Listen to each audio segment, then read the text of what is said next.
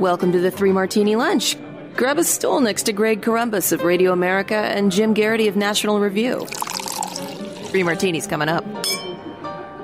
Hey, really glad you're with us for the Tuesday edition of the Three Martini Lunch. Your stool is ready for you. We've got good, bad, and crazy martinis, and we'll also take a look back at the political career of former Vice President Walter Mondale, who passed away yesterday. That'll be towards the end of our discussion today. Jim, let's start with the good, which is a takeoff on our discussion yesterday of California Congresswoman Maxine Waters going to Minnesota even before closing arguments for some reason to explain that if it's not guilty on murder, then they got to stay in the streets and get even more confrontational. Well, yesterday, the defense attorney for Derek Chauvin, the police officer who was seen on the viral video, kneeling on George Floyd around Memorial Day of last year, said, look, these jurors are not sequestered. They're not supposed to look at media, but given the way things are right now with news alerts and phones and stuff, I don't know how they can avoid comments like this from Maxine Waters. The judge ultimately denying that motion for a mistrial because of things like that, but he did have a lot to say. This is Judge Cahill, the presiding judge in the case, about politicians like Maxine Waters saying really stupid things like she said. Here's what he had to say. I wish elected officials would stop talking about this case, especially in a manner that is disrespectful to the rule of law and to the judicial branch and our function. I think if they want to give their opinions, they should do so in a respectful and in a manner that is consistent with their oath to the Constitution, to respect a co-equal branch of government.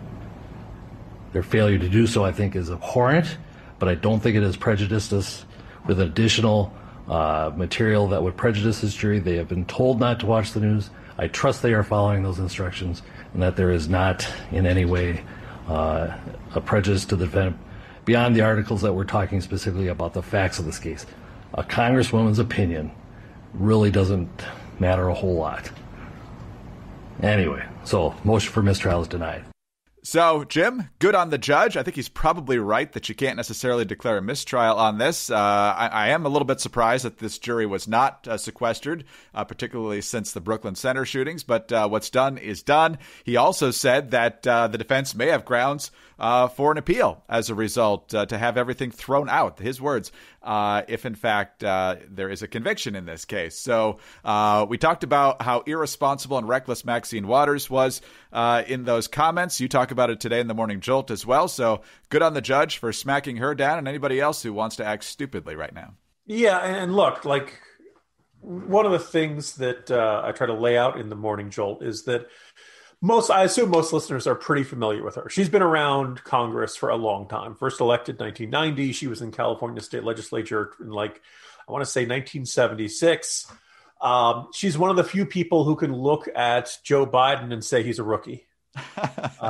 So this is and also worth noting is that, look, she's obviously representing a portion of Los Angeles that is heavily African-American, although I think less African-American than it used to be. I think it's growing more Latino. Very heavily Democratic. Not only has she never had a competitive race, usually she's winning. I think the lowest was just short of 71%. For a lot of years, she was winning the general election with 80% or more. And she's never really had a serious primary challenge either, which is a little bit surprising in all of that time. She is effectively politically untouchable. And I don't think that necessarily brings out the best in people. I don't think that brings out there's a certain sense of lack of accountability. And I guess one of the things, you can be angry at Maxine Waters. I think you should be angry at Maxine Waters. This was a particularly, not just incendiary, but as you said, stupid, damaging, and really just about the worst thing you could say in this set of circumstances. But I think one of the observations is that Maxine Waters must be shocked right now, not just by this rebuke from this judge. It was kind of interesting. I had said that there really hadn't been any serious rebuke from any other Democrats over what she said. Apparently, a Fox News producer says that there are Democrats who are off the record really grumbling about this, think she's really put the Democrats on the hook for any rioting. If, God forbid, there are riots up in Minnesota. I'll believe that when I start seeing it on the record. I find it very plausible. It wouldn't surprise me if that was the case, but I don't give anybody credit for being off the record very upset with a colleague, but then refusing to say anything publicly. Why would Maxine Waters think that her words would have this consequence in this situation? There's never been any consequence for anything she's ever said. There's never been anything where somebody, certainly on her side, has come out and said, whoa, whoa, whoa, Congresswoman Waters, you shouldn't say that. That's out of line. That's going too far. And this comes, I think one of the things that jumped out at me the most as I went back into the deep, thick Maxine Waters controversy file. 1992, she was endorsed Bill Clinton. That's not surprising at all. But she said that George H.W. Bush was a racist for many, many reasons. Quote, he is a mean-spirited man who has no care or concern about what happens to the African-American community in this country. I truly believe that. End quote. Now, Greg, I'm not saying George H.W. Bush was a perfect president. I do think he's one of those presidents whose qualities do get more appreciated over time. You don't realize how good you have it until it's gone. And even if you're angry at him about raising taxes or breaking his promise not to raise taxes, even if for some reason you were upset about the Persian Gulf War, even if you thought that the unemployment going all the way up to 6% in 1992 represented a terrible recession. Oh my goodness. It looks very mild compared to the Great Recession we experienced later. I don't think you can say George H.W. Bush was a mean-spirited man. I don't think you can fairly say he had no care or concern about what happens to the African-American community.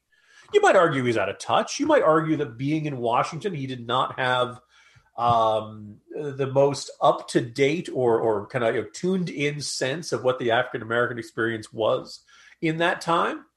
But I don't think you could say he's a racist man. I don't think obliviousness is not malevolence. And there's a lot of blurring of the lines there. And I don't even know if I could necessarily call George H.W., but the fact that she could harness this much furious denunciation over George H.W. Bush was kind of an indication of who Maxine Waters has been her entire time in Congress. And of course, obviously, she called on people to confront Trump cabinet members. And the other thing, the quote that jumped out at me, I can't believe didn't get more attention at the time. Just last year, she said, I've worked with gangs, I've worked with Crips, I've worked with Bloods, and there's more integrity in many of these young people in the hood than this man has, referring to President Donald Trump. Look, I got a lot of criticisms of Donald Trump, but I don't think you can look at him and Bloods and Crips and say, oh yeah, the Bloods and the Crips are the good guys, or the Bloods and the Crips are more morally superior. Maybe there's some reformed gang member who's turned his life around and turned into a role model for the community that you can positively compare. But I don't think that's the case. And I think that, Maxine Waters has been playing this role. You go back to the 1992 LA riots. She was, getting her to denounce the rioters was like pulling teeth. And she constantly kept saying, oh no, it was mothers stealing diapers for their children and other lines like that. So this is who she is. But for the first time, there's this sense of oh wait, you might cause a mistrial. Your implied threat to the jurors is going to make any guilty verdict, now create a question of, was it because they genuinely thought he was guilty or because they were afraid of riots and they were afraid Maxine Waters was going to stir people up and say, okay, now it's time to start torching storefronts and stuff like that. I don't know what's going to shake out here in Minneapolis, but I think this is a long overdue consequence and an important lesson for everybody in politics. We've had a really long stretch where anybody could say anything and enjoy the media attention and enjoy the donations and enjoy all the clicks and enjoy all the upside. Hey, you know what? Sometimes there's a downside. And I can't help but notice a whole bunch of the people who are being very quiet about Maxine Waters were furious about what Donald Trump said on January 6th at that rally on the Ellipse. Now, we had a big debate about whether Donald Trump was morally or legally culpable for what happened in the Capitol Hill riot. But I don't really understand how you can say Donald Trump is, the absolute worst in the world for what he said on that day and say, oh, there's no big deal about Maxine Waters, and vice versa. I don't think you can denounce Maxine Waters and say that, well, Donald Trump really did rile up that crowd and then he sent them in the direction of Capitol Hill. What did he expect was going to happen? So anyway, all in all, it's just glad to see a judge come out and call out outrageous behavior on the part of a congresswoman. And hopefully this will be kind of a lesson for policymakers in the future that, with great power comes great responsibility. And I don't think Maxine Waters has been responsible in this situation at all. No, and she hasn't for a long time. You mentioned those 1992 comments about the first President Bush, and that just reminds me of how every 4 years, the greatest threat to our nation is whoever the Republican nominee is. The same thing happened with Bush Jr., George W. Bush, even John McCain, who was the media darling, except for those few months he was the nominee. Mitt Romney, of course, was the torturer of dogs and put women in binders. And then obviously Trump, and then, whoever's next, exactly treated the same way. I remember watching ESPN did an excellent documentary on the OJ trial, and they started by going way back to racial unrest in the 70s. And there was a clip of Maxine Waters even then talking out in ways that were probably not very helpful. And so I was just thinking, man, she has been at this a very long time, and you'd think by now she'd be a lot smarter about what she'd say in these situations, but apparently not. All right, well, let's talk about a brand new sponsor here at the Three Martini Lunch, Trust&Will.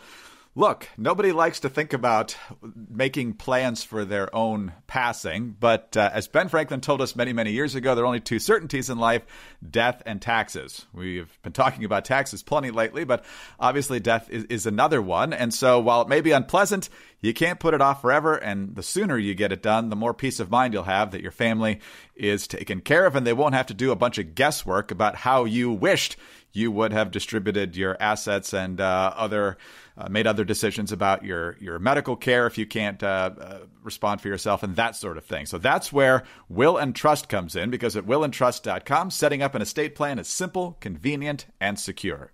For as little as $39, you can nominate guardians for your children, determine who gets your stuff, and plan for future medical care, all from the comfort of your home.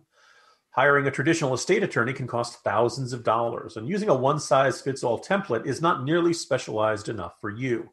Trust&Will documents are designed by estate planning experts and customized for the state you live in. And with live customer support 7 days a week, Trust&Will.com's team is available to answer any questions you have while setting up your plan. I can't tell you about the peace of mind that my wife and I have of having done this. We did it many, many years ago after our second child was born. I come from a family of financial planners and investment experts. And so as soon as we were in that stage of life, they said, you've got to get this done. And so we did. But I'll tell you what, we paid a lot more than we would have done with Will and Trust. And I've gone to their website. They start with some very basic questions. Are you married? Do you have guardians in mind if your children are still minors when you happen to pass? And how would you like to distribute your assets? And then they go into more and more detail from there. So Trust&Will is the most trusted name in online estate planning, the category leader on Trustpilot, and they've helped hundreds of thousands of people protect their families, assets, and legacy. So gain that peace of mind at trustandwill.com/martini and get 10% off plus free shipping of your customized legal documents. Don't wait. Go right now. This is really important. Get 10% off plus free shipping at trustandwill.com/martini. Trustandwill.com/martini. All right, Jim, staying in Minneapolis for the moment. Yesterday were the closing arguments, and then we had the argument over Maxine Waters, which, as we already said, the judge said he denied the motion for a mistrial. So the jury is now deliberating. We don't know when there will be a verdict. I would assume it'll be sometime this week, but you never know for sure.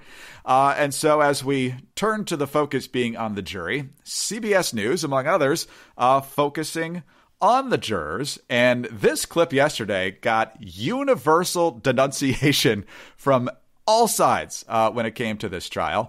This is reporter Jamie Yuccas in Minneapolis referring to the fact that one of the jurors lives in Brooklyn Center, and she went into other personal detail about jurors as well. From those statements that they provided the court, there's at least one juror who lives in Brooklyn Center, near where Dante Wright was shot and killed by police just last week. And we know that there are a few other jurors, according to Eric Nelson, who wanted the jury sequestered immediately when that shooting happened in Brooklyn Center, is that there are at least 2 or 3 other jurors who have connections to Brooklyn Center. Of course, Brooklyn Center just on the edge of the city of Minneapolis, an inner ring suburb. So a lot of people do live there and commute into the city to work. So they would have ties potentially to that area, even if they don't live there. There's not a lot that's still private in our society right now, but there's not much, I would say, that needs to be kept private more than jurors. If we are going to have a system that is remotely impartial and free from outside influence, we have got to protect this aspect of our system. And between some of the judge's decisions, I believe, here in not protecting the jury, and then the media doing this stuff in anticipation of a verdict. It's so irresponsible. Yeah, I mean, the first thing that kind of comes to mind is, I think it was yesterday during the argument, it spurred the motion for a mistrial. There had been the observation that one of the jurors lived in the community. They've been hard hit by the riots recently. And I think the judge said it was an alternate juror and someone they'd already dismissed, so that was less of an issue.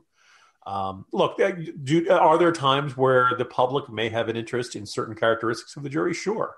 I think we've seen in the past, I think practically, the number of times that you have an all-white jury that may or may not give a fair trial to an African-American defendant. Okay, I could see that. Would you want an all-male or all-female jury on a rape case or something like that? Is there some reason to think that the jury was kind of an unusually uniform characteristics that would inhibit some aspect of getting a fair trial? That said, keep in mind that both the prosecution and the defense attorney gets an opportunity to reject certain numbers of people. And so this is the jury that both sides agreed to. If they wanted to object, they either, they had the opportunity or they ran out of those opportunities. Usually only get a certain number of times you can object to a particular juror. But as for the CBS disclosure of these characteristics of them, look, what do they think is going to happen? Right? I mean, we know just how emotionally charged this trial is. We know what has happened so far, and we know what has happened in the past in terms of rioting and violence. And let me just go back and you mentioned the O.J. Simpson documentary ESPN did a few years ago. It had a fascinating aspect on something that happened about a year before the infamous Los Angeles riots and Rodney King. It was a young African-American teenage girl who went into a convenience store, picked up some orange juice, was accused of shoplifting. She said she wasn't shoplifting. She was going to pay for it. Got into an argument with the older Korean-American woman who was behind the counter. And the older Korean-American woman shot her in the head. It's on video. It's horrifying to watch. The young teen turns around. She just takes out the gun, just executes her right there. So you go for a trial, and it's because it's on videotape. It's not like there's that much dispute. She's found guilty, but in this case, it was not a jury; it was a judge, and the judge sentenced the Korean American shopkeeper to community service, no jail time. And that was there was an immediate outburst, and I believe I wouldn't say it was I don't know if it actually described it as a riot, but angry family members and friends and members of the African American community trying to pound down the doors of the courtroom, right?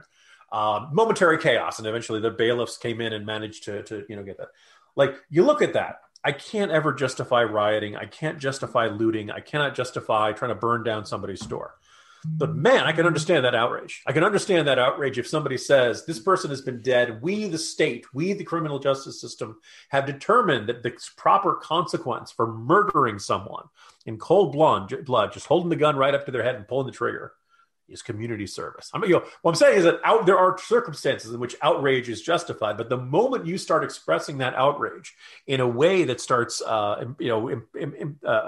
other people or infringing upon the rights of other people, the property of other people, well, now you've lost the moral high ground. Now you're just another criminal. But this is all the circumstances is going on. What does CBS think is going to happen when the members of the jury find out that that not their specific identities, but a whole bunch of their characteristics have been put out there? And there'll be an interesting question of whether at some point, does that information get out there? If you know that it's almost like if you ever watched the John Adams miniseries, it was on HBO. Back then they didn't have it. Everybody could see who the jurors were, and everybody knew who the jurors were. I don't know whether we want jurors to wear masks in a non-COVID setting or keep them shielded from the public so that nobody can get a good look at their faces, but a sense of look, we saw this in Capone trials, right? In organized crime trials. If people can intimidate jurors, they will do that. And in a strange way, revealing this much information about the jurors in the press in such an emotionally charged situation does feel like a form of jury intimidation and is egregious judgment on the part of CBS News. No, I think that's right. I think you're right also about the fact that basic information can be out there. I mean, we've heard for years, the 8-woman, 4-man jury will now deliberate. Okay, I mean, that does not giving away anything. You can say even the racial breakdown, but once you start talking about where people live, their home address and their kids go to this preschool, Right, exactly. I mean, this didn't get quite to the point of specific doxing, but creeping right up to the line. Yeah, it's creeping in that direction, and we need to hit the reverse button real quick. All right, well, let's talk about something much happier than that, and that is the comfort you will find with the new My Slippers. They're from My Pillow. We've talked about the towels and the sheets and so many other things, but the My Slippers, they spent 2 years on these things to make sure they're the highest in quality and comfort, and I must say, success. 40% off right now for all 3 Martini Lunch listeners with the promo code MARTINI at mypillow.com. My Slippers are durable and meant to be worn all day, indoors, outdoors. They have beautiful leather suede, cozy faux fur linings. They have moccasin or slip-on style. They're available in a variety of colors, and they come with a 60-day money-back guarantee or a 1-year limited warranty. There's a 3-tier cushioning system, starting with the My Pillow patented fill. Yeah, same stuff that's in the pillows. Then the Comfort Memory Foam, and finally the patented Impact Gel. And on the front of the feet, heels too. So soft and comfortable. Love these things. For a limited time, My Pillow offering 40% off the new My Slippers. Go to mypillow.com and click on the radio listeners square, enter the promo code Martini, or call 800-874-0104. While you're there, take advantage of the deep discounts on all the My Pillow products, including the Giza Dream bed sheets, the My Pillow mattress topper, and the My Pillow towel sets. You can only save that 40% on the new My Slippers, though, with the promo code Martini. So use it calling 800-874-0104 or visit mypillow.com today. All right, Jim. Those were 2 difficult martinis to start off with, so let's go to our crazy, which is awkward. In fact, if you have little kids, you might want to hit pause right now, but New York Post. We've heard, Jim, that love is love, and we've seen a lot of change on the, I don't know what you would even call this, sexual revolution front in the last few years, but here's what it says. A New Yorker who wants to marry their own adult offspring is suing to overturn laws barring the incestuous practice, calling it a matter of individual autonomy. The pining parent seeks to remain anonymous because their request is, quote, an action that is a large segment of society views as morally, socially, and biologically repugnant. According to court papers. Through the enduring bond of marriage, 2 persons, whatever relationship they might otherwise have with one another, can find a greater level of expression, intimacy, and spirituality, the parent argues in the Manhattan federal court claim filed April 1st. Make note of that. I hope it's just an April Fool's joke, but something tells me it's not. Legal papers give only the barest picture of the would-be newlyweds, failing to identify their gender, ages, hometowns, or the nature of their relationship. Well, I think we can guess on the nature of their relationship. The proposed spouses are adults. The proposed spouses are biological parent and child. The proposed spouses are unable to procreate together. I'm sorry if you're eating lunch or about to. Incest is a 3rd-degree felony under New York law, punishable by up to 4 years behind bars, and incestuous marriages are considered void, with the spouses facing a fine and up to 6 months in jail. And so one of the Manhattan family and matrimonial law attorney is quoted in this story saying, it's never going to fly. The closest you can come is Woody Allen. That wasn't his biological daughter. It was an adopted child whom he never adopted, and it still turns people's stomachs. So, Jim, you would think this would get laughed out of court, but who knows what gets laughed out of anything anymore in this culture. And so with this movement constantly pushing in different and more bizarre directions, I have no confidence in either way how this is going to turn out. Yeah, and let's observe that the need for anonymity in our 3rd martini kind of further illustrates the need for anonymity in our 2nd martini. Yes. I don't understand why this couple petitioning for recognition of marriage would, we can't let their identity out. Something bad could happen to them.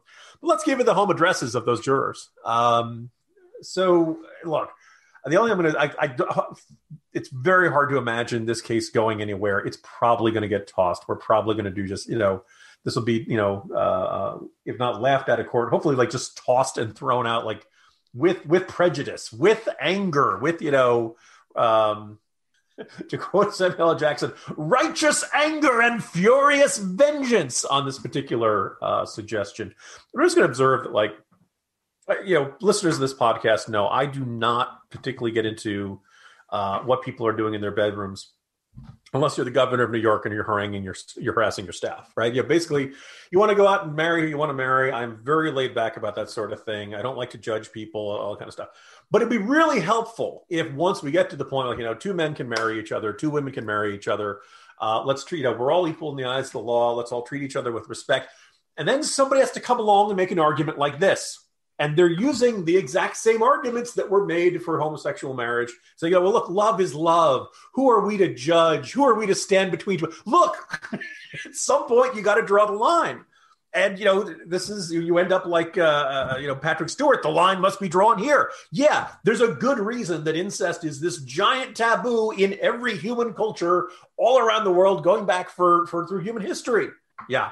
So like in arguments like this really will do genuine damage to gay rights and other movements that are much less controversial and I think are much less taboo, much less. And they're vindicating the critics of gay marriage by pointing out that once you allow X, people will make an argument for Y. Well, in this case, they are quite literally arguing for Y and horrifying many people in the process.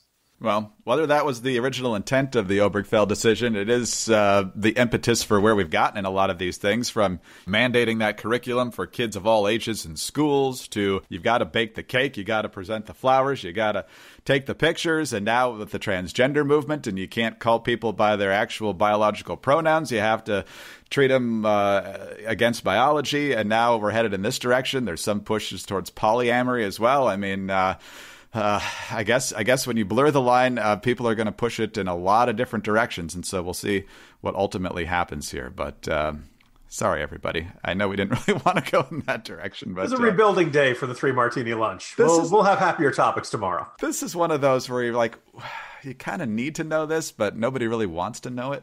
But let's end with our remembrance of Walter Mondale, Vice President of the United States for 4 years, of course, under Jimmy Carter, 1977 to 1981. It just hit me, Jim, that until yesterday, 3 out of the 4 candidates on the 2 major party tickets were still with us from 45 years ago. That is absolutely amazing. Jimmy Carter and Bob Dole still with us, but so he was 93. Of course, they beat Ford and Dole narrowly in 1976. It was not a good 4 years for our country economically, national security wise, and that's probably why Reagan and Bush trounced them in 1980, 489 to 49 in the Electoral College. And then Mondale thought it was a good idea to run for president against Reagan 4 years later.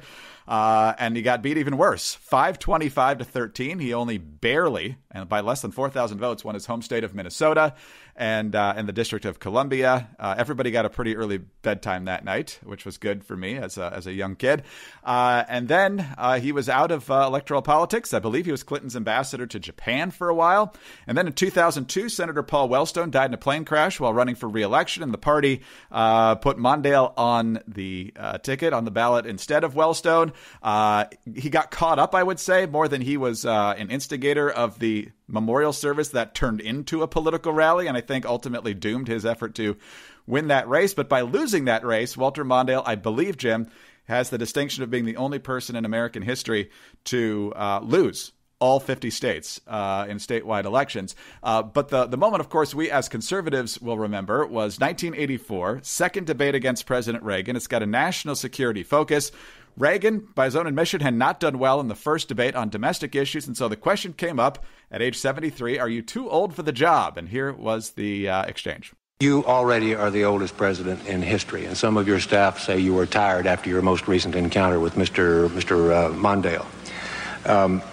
I recall yet that President Kennedy had to go for days on end with very little sleep during the Cuba Missile Crisis. Is there any doubt in your mind that you would be able to function in such circumstances? Not at all, Mr. Truitt, and I want you to know that also I will not make age an issue of this campaign. I am not going to exploit for political purposes my opponent's youth and inexperience. And so, Jim, that was pretty much it for that campaign for Walter Mondale, who was 56 at the time. And the thing I love about that clip, in addition to Reagan's awesome line, is that Mondale genuinely enjoyed it. I think he even said later, that was the moment I knew that I had lost. I couldn't come back from that. But he didn't try to like think real quick what a good rejoinder to that would be or to scowl or anything. He actually kind of appreciated Reagan's approach to that issue. And we probably disagreed with Walter Mondale on just about everything politically, but he was a guy, I think, who generally got along with a lot of people. And so a long career for sure. And condolences to his family today. You said almost everything there is to say there, Greg. I'm just going to make the observation that when he did lose Minnesota, I almost wanted him to do like Cal Ripken on the night that he had set the record for most consecutive. Just go around and high five everyone for the accomplishment that I don't think we will ever see in our lifetimes, Greg. And you could live to be 150 and you might not see again a single man lose every state in the union. It is, and I say it a little bit tongue in cheek, but I'd like actually one genuine observation about that. When you lose a presidential election about as badly as you possibly can, then for a lot of men that would just crush them. That would be, the president. He was vice president. The presidency is what kind of often turns into kind of an all-consuming ambition for figures at the highest level of politics. And as I obviously look, that hurt. There's no getting around that. But Walter Mondale then just went on with his life, and I think he set up a think tank over at the University of Minnesota. And it's kind of, we get really wrapped up in the intense stakes of our politics. And it's, look, there are big consequences and all that sort of thing. But, Walter Mondale kind of demonstrates that you can have a really, really, really bad defeat and life goes on. And you can still be active in public life, and you can still use your intellect and your gifts to try to improve public life. Obviously, we disagreed a great deal with his suggestions, but he didn't burst into flame. He didn't become a hermit and just disappear. So obviously, he was not going to be the same kind of figure in Democratic circles. But I think it's kind of worth remembering every now and then. This is the stakes are high, and sometimes in life, in every race, there's going to be a winner and a loser. And just because you lost a race, it doesn't mean it's the end of the world. It doesn't mean it's the end of your life. Life will go on. So that's where we stand with that. Our thoughts and prayers are with the Mondale family. And probably the greatest debate line of all time, arguably. Oh, definitely my favorite. Yeah. He had a good one in a debate, in a Democratic primary debate. He was one of the candidates to incorporate pop culture because Gary Hart was rambling on about his domestic agenda. And Mondale says, you remind me of that commercial, Where's the Beef? So those of you old enough to remember Clara Peller with the Wendy's Where's the Beef ads from the mid-'80s, that was a pretty good line at that time because that campaign was really popular. So, Jim, we're old. I think that's the bottom line here. When did that happen, Greg? I don't know. It happened on Monday. Oh, man. Jim Garrity, National Review. I'm Greg Corombos, Radio America. Thanks for being with us today. Don't forget to subscribe to the 3 Martini Lunch podcast. We are very grateful for your 5-star ratings and your kind reviews. Also, remember to get us on those home devices. All you have to say is play 3 Martini Lunch podcast. Follow us on Twitter. He's at Jim Garrity. I'm at Dateline_DC. Have a great Tuesday. And please join us Wednesday for the next 3 Martini Lunch. Hey guys, it's Mock and Daisy from Chicks on the Right. We're excited to tell you about our podcast, the Mock and Daisy Common Sense Cast. From discussing topics like cancel culture, what's happening to our new generations, crises in our nation, and even some high-profile interviews, each week we touch on subjects that matter to us and matter to you. And we're not afraid to tell you how it is, so tune in every week to hear us talk about the things or even just get a good laugh. To find out more, go to our website, chicksontheright.com, or start listening on the Apple Podcast app, Spotify, or your favorite podcast app. Don't forget to leave a comment or review and subscribe.